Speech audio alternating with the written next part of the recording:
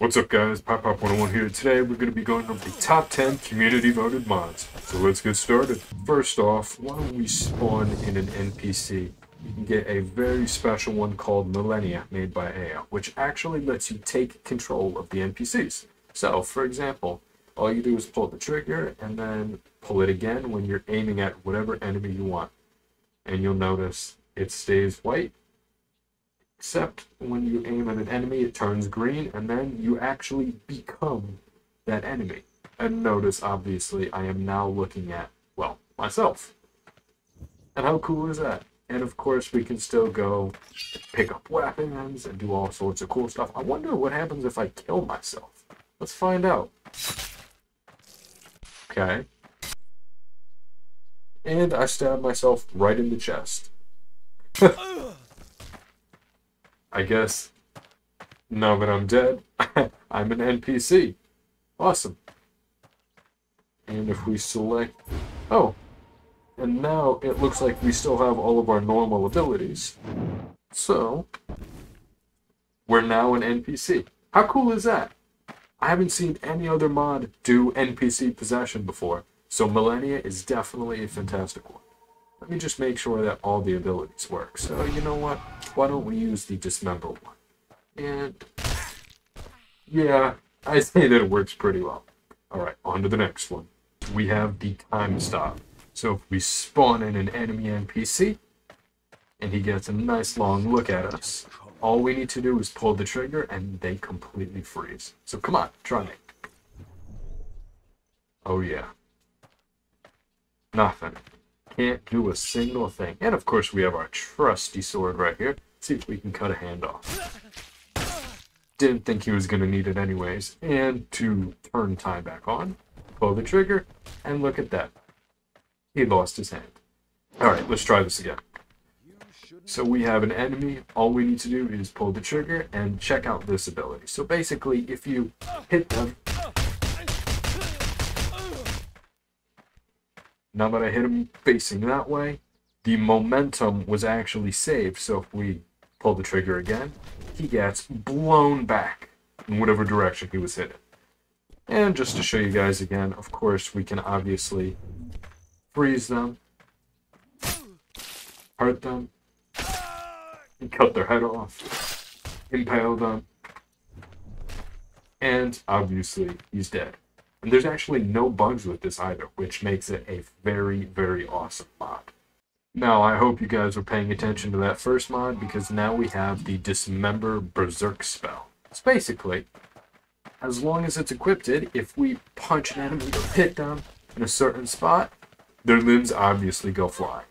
So, if they get in your way, you can hit them and demolish them like normal. But punches and kicks actually dismember them. So we kick them right in the hand gets chopped off. We kick in the head. Oh! I didn't expect it to work that well. We kick the head off. We can punch their head off. I wonder if we can throw it off too. Give it to me. No, maybe not. But I believe the force necessary is customizable too. And all you have to do is hit them. Oh, I don't want that arm. So yeah, it's... Ooh, there's a head. Hey, if you're gonna try and hit me with that arm, you don't deserve to have it. Like I said, guys, this is just a very, very fun mod made by Fisher that definitely changes gameplay a ton, but obviously makes it a ton of fun. Let me get at least one leg. Now, one cool mod that I haven't talked about before is Latent, made by Lineca, which if we hold both triggers and we pull up, we can actually move objects, and if we spawn in an enemy, we can move them as well. So it's basically the Force. Now, this does get a bit better when we're using one hand and, let's say, a lightsaber in the other one, so we can actually pretend like we're being a Jedi, but yeah, we can just pick up, move objects, and, well, it works very, very well.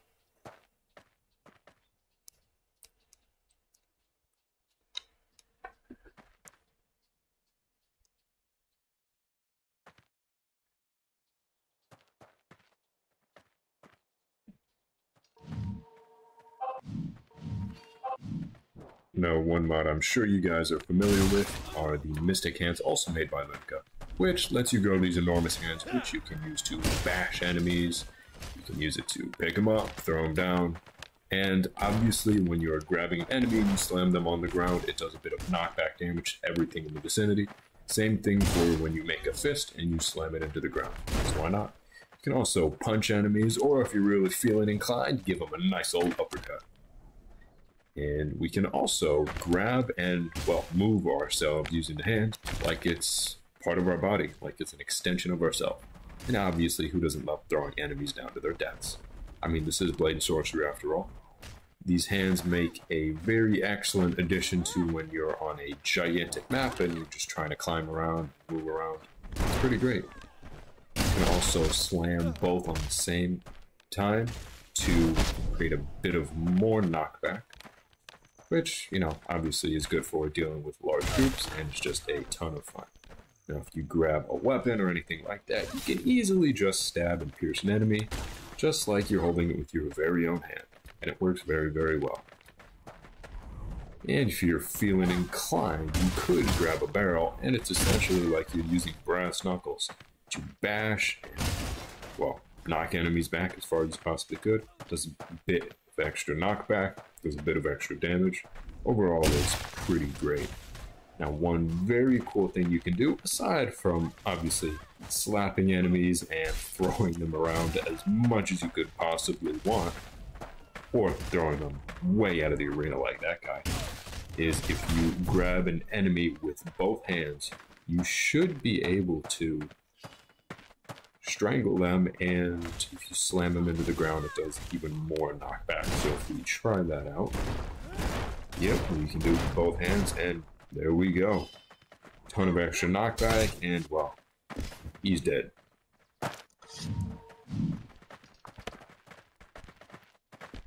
Now, one very, very cool mod we cannot forget is obviously the Yamato made by Genex, which allows us to do some pretty cool things, like if an enemy is coming at us, all we have to do is sheath it and unsheath it, and it instantly dismembers them. This wouldn't be a mod. Now, of course, we need to include the Mjolnir because it is one of the most overpowered weapons in the game. I mean, come on. We can fly, it can shoot lightning. How about we stop hitting ourselves? Luckily, it doesn't knock me back, but let's say we want to play a little bit of baseball. Just easily knock him right out of the arena. I wish this lets you grab it with both hands. That would be nice.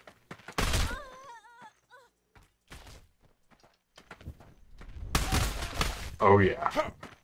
Ooh, it gets bloody too.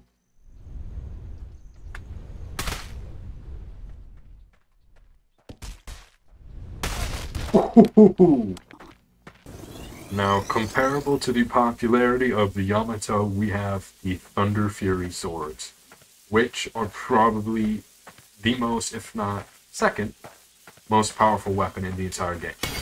Obviously, colliding with enemies, you know, it electrocutes them, it does the awesome decals, it dismembers them, but it is also permanently imbued, so we can slice enemies' limbs like butter.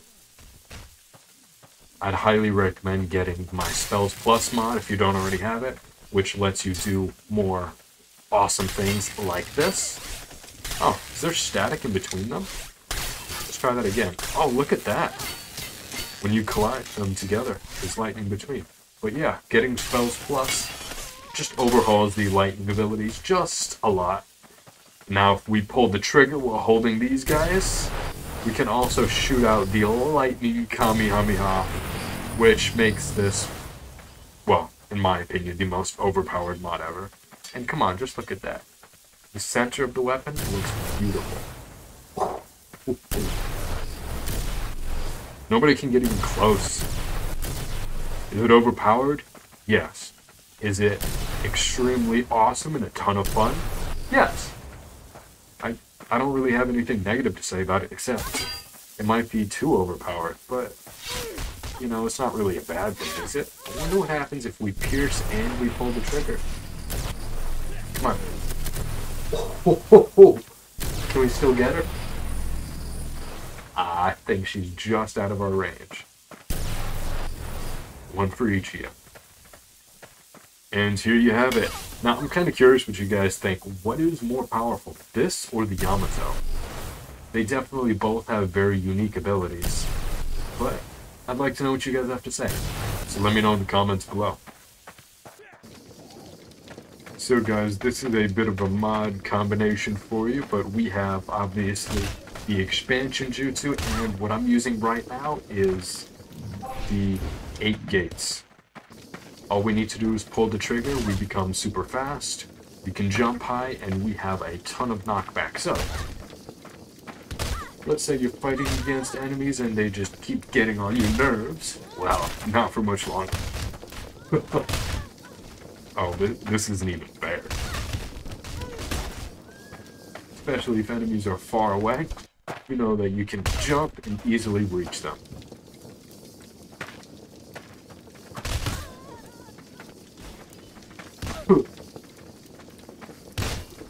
Oh yeah, just send them fly. Ooh, that's a nice one. You know what? I think you deserve an uppercut. 8 gates uppercut. Oh yeah. I'm fairly certain she's dead. Yeah, she's not moving. Alright. Now the last mod I have for you all is Ghetto's Laser Eyes, which allows you to dismember enemies. So why don't we turn off time stop and just shred through them all quickly, because it's a ton of fun. And yes, it does leave decals when hitting them, which makes it look so much better. As soon as the laser hits them, they get dismembered. Now it does get a little bit weird at times. I think that the code could be enhanced to actually kill them when they get dismembered. So I can talk to Ghetto about doing that, but I mean, it's awesome. Just look at this. Easily dismember anybody that comes at you. Ooh, we're popping off heads, we're popping off arms. Let's get the legs too. Give me the knees. And there we have it. So I think that is it for this video, guys. If you have suggestions for your top 10, leave them in the comments below. But that is it. So if you guys like the video, please leave a like, comment, and subscribe. It helps out the channel a ton. Thanks for watching.